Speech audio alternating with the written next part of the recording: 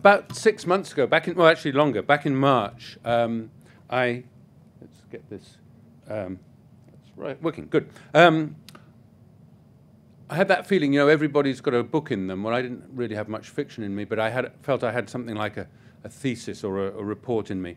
And I volunteered to do something for the Reuters Institute for the Study of Journalism to answer this question: does open data need journalism? Nice closed question, should take about 10 minutes. The answer is yes. Let's move on and go to lunch.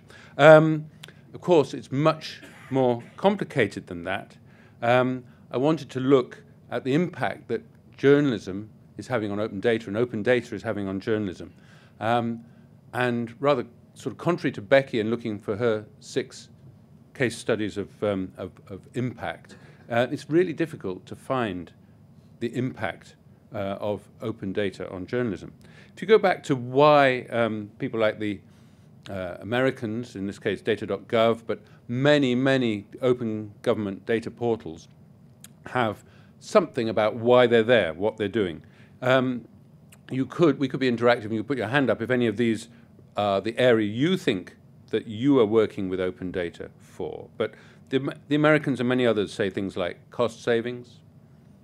Anybody? Efficiency, fuel for business, improved civic services, informed policy, performance planning, research, scientific discoveries, transparency and accountability, heading into journalistic territory, increased public participation in the democratic dialogue. And in various languages, that's the sort of thing you find everywhere. But the word media, the use of journalism, is, if it's implied very quietly, I think, in there. And it's very difficult to see people opening up data with journalists in mind. And yet there is stuff in there. Open data on the lobbying interest, on the register of interests of peers and MPs' staff, produced a nice story for The Guardian a couple of years ago. That's working with open data on the Parliament website. Investigations are indeed possible. The Guardian itself is doing this one, The Counted, which is people killed by the police in the US. And in fact, I think I took that screen grab on Friday at 9:48. Shockingly, today I checked, it's 9:60. So without much ado, in any paper, 12 more people have been killed by police in the United States. Now that's a mixture of open data, data where the Guardian asked for people to send it in, and in a sense, open data of looking at media stories and saying, what can we find? Do we see a report here, or we hear something on the radio? And we log it. It's a model that's been done for several years by people like Homicide Watch in Los Angeles. But The Guardian was noted the other day, even by the FBI, saying that The Guardian's database was better than theirs. So it's sort of open data in reverse in a way. It's being done by journalists, and it is data which is open, but it's not put out there as open government data. And there is a reason why I think journalists don't really look at open data as a potential source.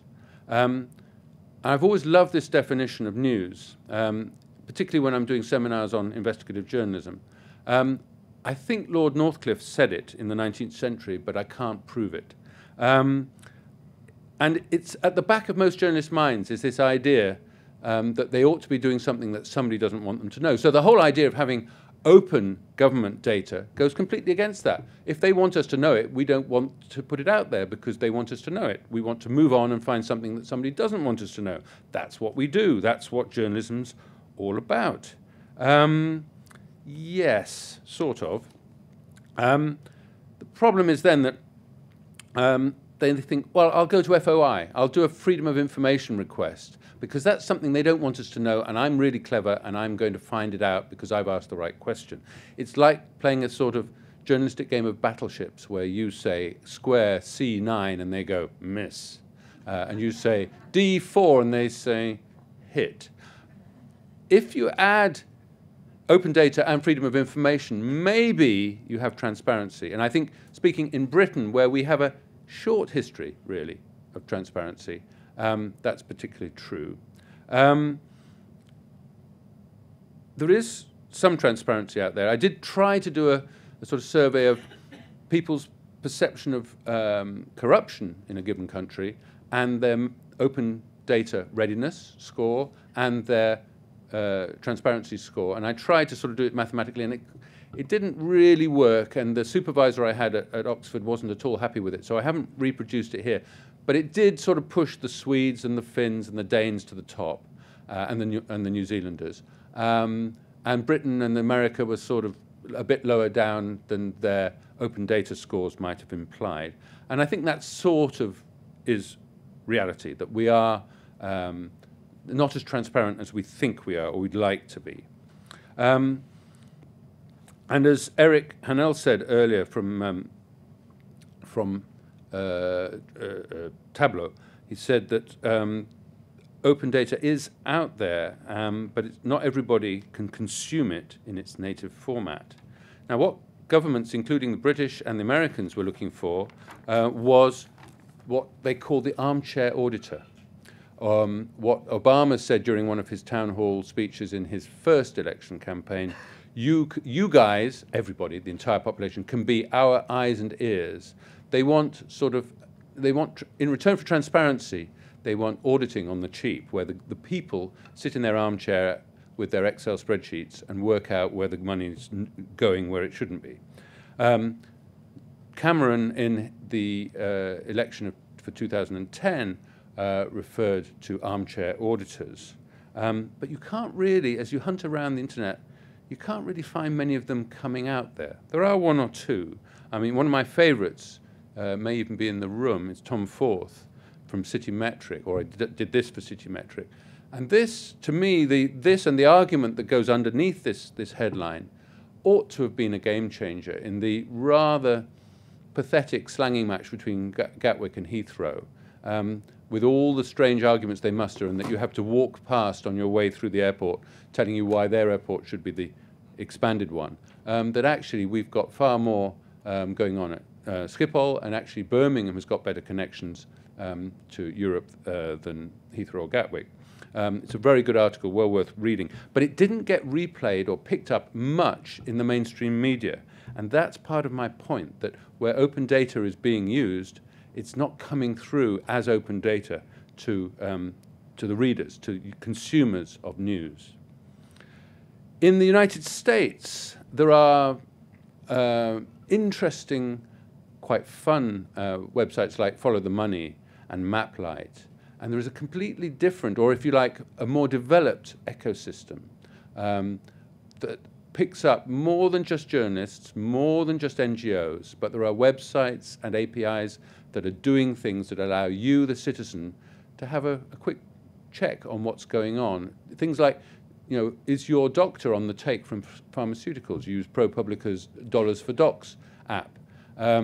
Finding out Maplight, which stands for Money and Politics, shedding light on money and politics. So looking at specific causes in the Senate or the House, and seeing who's been paid what to vote which way. So being able to look up by keyword particular debates and see who's in the pay of whom for voting in a given way. That exists, and it's rather useful, but it's not happening in many other countries that I can see, except on rather small scales.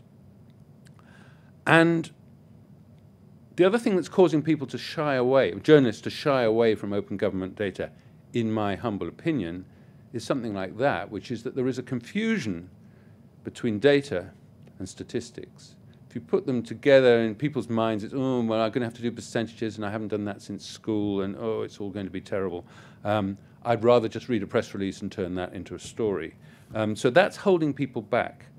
There is a journalistic role, though. There is a lot of data out there that needs interpreting, sifting, and I don't think there's an army of armchair auditors out there. I think journalists need to be doing some of this stuff and using, if you like, the multiplier effect of mainstream media to bring things to the attention of their readers. Otherwise, what might happen is something like this. This is one of my internet heroes, is Tony Hurst from Open University, who does a wonderful blog, ouseful.info. And he, because he can, wrote some code which simply took a data set and and wrote automatically, filled in the blanks, wrote press releases for any given county or CCG in the National Health Service about diabetes prescribing, and he's done several others. So you can get the journalists completely out of the equation if they don't get their act together and start understanding open data, and get an app that will write press releases, and therefore, if you like, stories, done entirely automatically. Presumably they can then be read automatically as well. When I was talking about my working paper to somebody at ODI, she said, "Oh, you mean big data has won?" And what I think she meant was that in the public imagination, there is more recognition for the words, the keywords big data, than there is for open data currently. And there are all the missteps and misapprehensions and worries about big data, privacy, and all those problems. And open data is not really in there. And unlike Becky's mother-in-law, or mother-in-law test, my father test, what do I do with my time? I talk about open data, and he looks blankly at me, and he hasn't got any terrible disease. He just looks blankly at me because he doesn't know what it is that I'm doing with open data and what open data is. And he's the sort of person who's educated enough to make some use of it. He needs something like the Daily Telegraph, his paper of choice, to actually not just write using open data, but actually spell out the fact that that's where they got their stories from. So going back to the question, does open data need journalism? Well, there are stories in open data. There are leads to stories. It's not just about statistics. You can find things which will lead you to stories. This is what I tell journalists when I'm talking to them about open data. But you look at the sheer numbers of journalists that I and others train, and you think of them as part of the population of journalists worldwide, and it's still scratching the surface. Data minus openness is a bigger story than data plus openness. In other words, where governments don't release stuff, or they distort it, or they refuse to release it, or they won't release it under FOI, that's a story too. And that's not being written about very much. And there's plenty of stuff out there which is not really good enough. If you look at Open Knowledge Foundation's website, they've identified, rightly in my opinion, 10 key government data sets. So if you can't read it from back there: budgets, companies, elections, emissions, legislation, maps, postcodes, spending stats, and timetables, public timetables. That should give you, for the 97 countries they're reporting on, 970 data sets. Well, 837 of them exist. 539 of the 837 are up to date, and 312 are machine readable. Of those 312, open 106. So we're down to 11% out of the possible population of countries which are sort of self-selecting on that list. The 97 are countries which claim to be doing stuff with open data. And I think 106 out of 970, if I scored that in a school exam, I'd expect a bollocking. Wouldn't you? So does open data need journalism? Well, of course the answer is yes, but it's a two-way thing. Open data, I consider myself in the middle now. I'm a retired journalist, and I'm a dataholic and passionate open data advocate. And somewhere in the middle, the open data community needs to talk to journalists, and journalists need to understand what open data is and could do for them. And they need to publicize each other. It's a two-way street, and it's not happening. I noticed a tweet earlier today from somebody who's not here, an American journalist, said, "Reporting without data is a mere anecdote. Data without reporting is just as blind." I think I'll leave it at that.